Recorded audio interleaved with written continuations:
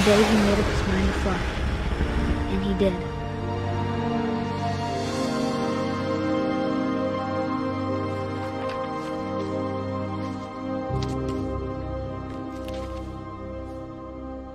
Calvin's story felt strangely familiar. When I was younger, I remember trying to do the exact same thing.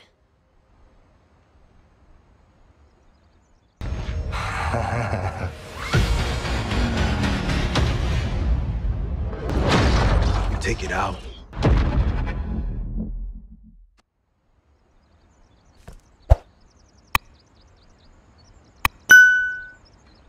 After the funeral, Edie roped off Calvin's half of the room. Mom said Grandpa Sam enlisted at 18 and never set foot in the room again.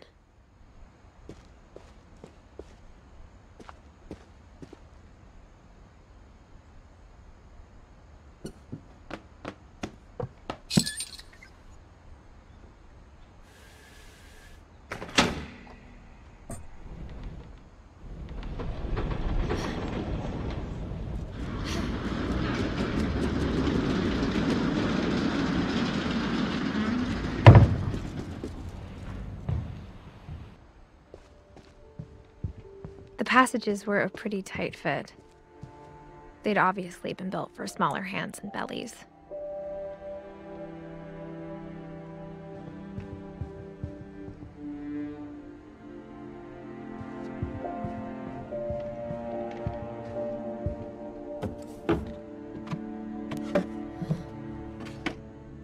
Growing up, I always thought of Barbara as a child star.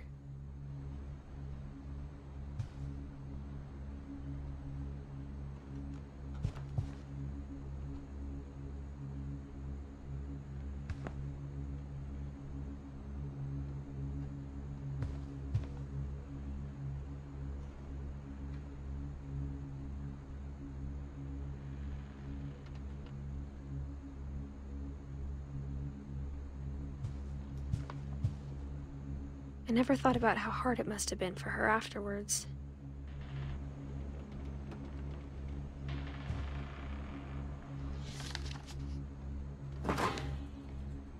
Of all the stories people wrote about Barbara's death, I'm surprised Edie saved this one.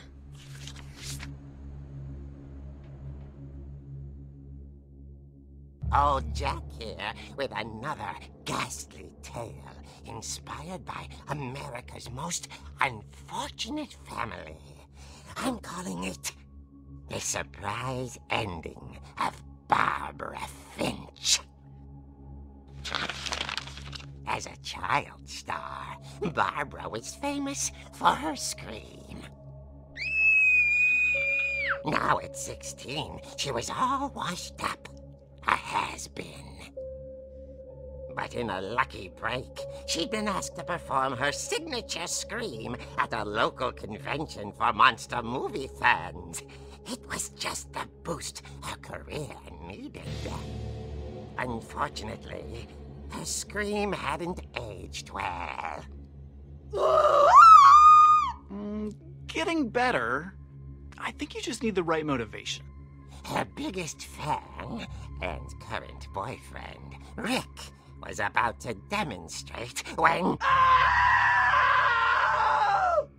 Now that was a great scream. It was Barbara's father, Sven. He'd slipped into a table saw and had to be rushed to the emergency room. So Barbara got stuck babysitting her youngest brother, Walter. Her convention comeback was cancelled. Okay, I'm hearing frustration, but I'm not hearing terror. What if I tried... A gang of hoodlums in Halloween masks have been terrorizing Orcas Island tonight. Police are urging residents to... That came from the basement. You're right! Also, I loved your delivery on that. Why is your basement door locked? Because my dad likes making puzzles and secret passages. There's a key hidden in the music box. The secret is to keep winding and winding until finally the key pops out. Thanks, babe. I'll be back in a sec. 20 minutes later, Rick hadn't returned. So Barbara went to look for him. right on cue. She reached for the music box.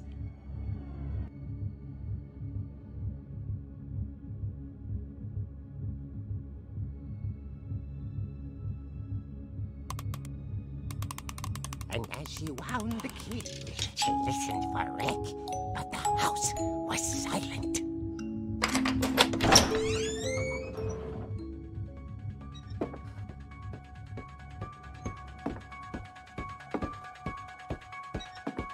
She found Rick's crutch and imagined the worst.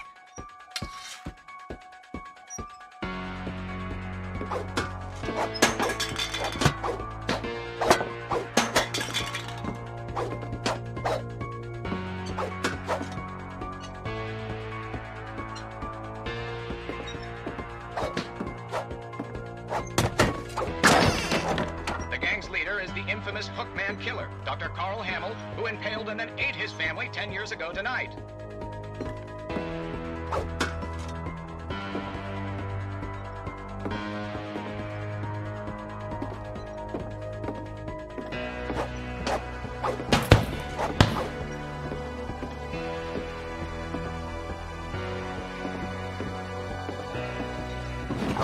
It rattled and grew still.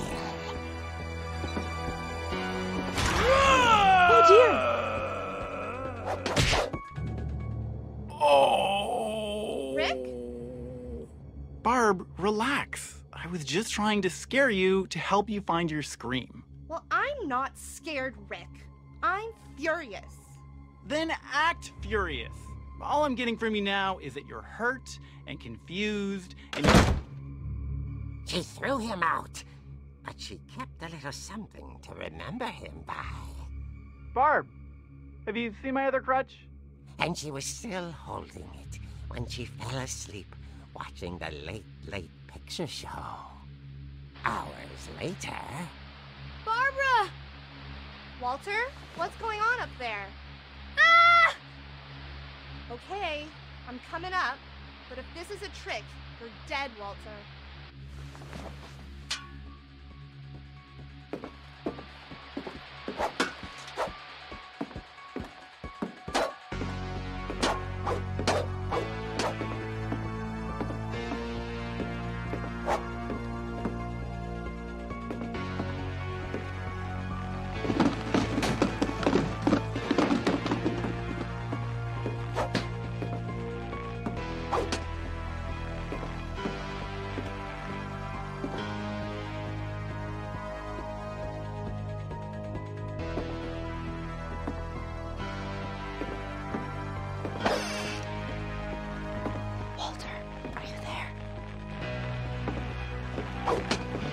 Walter had vanished, but his bedside radio was still on. Orcas Island police describe the man as 6 feet tall, with a steel hook for a hand. Residents are urged to lock all doors and windows and notify the police of any suspicious activity. Barbara turned, saw the hookman, and was speechless. He was quite smashing.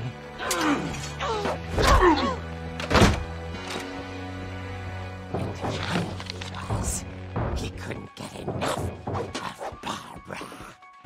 Okay, Barbara, there's gotta be another way out of here.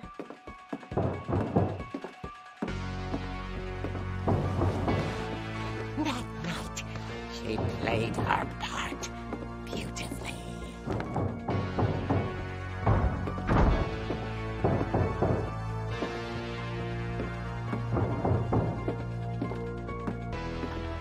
Molly's door hadn't been opened in years. The hinges groaned.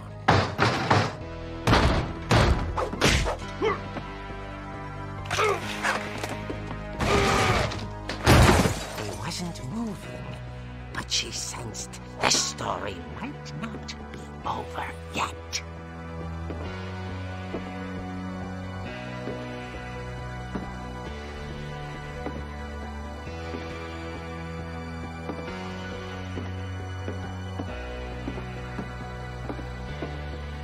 The hookman had vanished, She listened for his breathing, but all she heard was...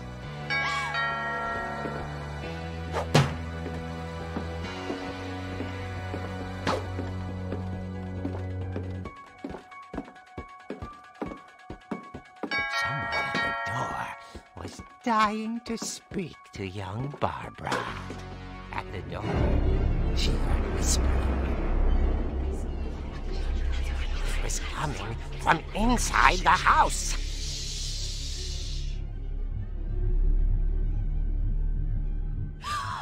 Oh dear.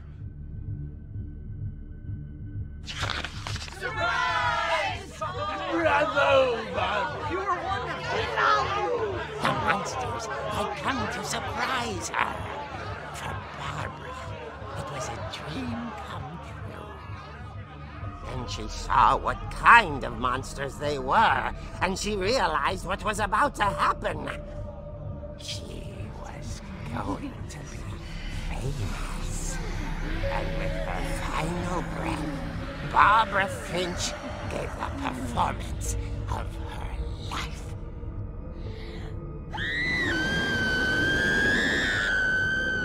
I wasn't there myself, but I hear Barbara was magnificent.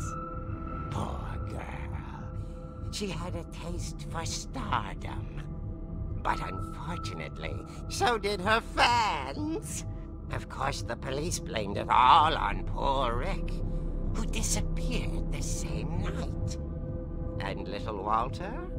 Hiding under his bed the whole time. He took it all pretty hard, but that's another story. As for Barbara, tucked inside the music box is all they ever found of her. Her ear. Now that's what I call a real eerie tale.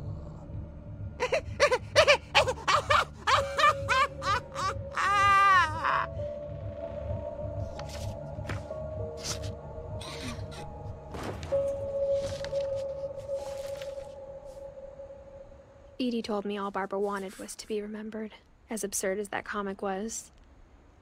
Maybe what Edie saw was a happy ending.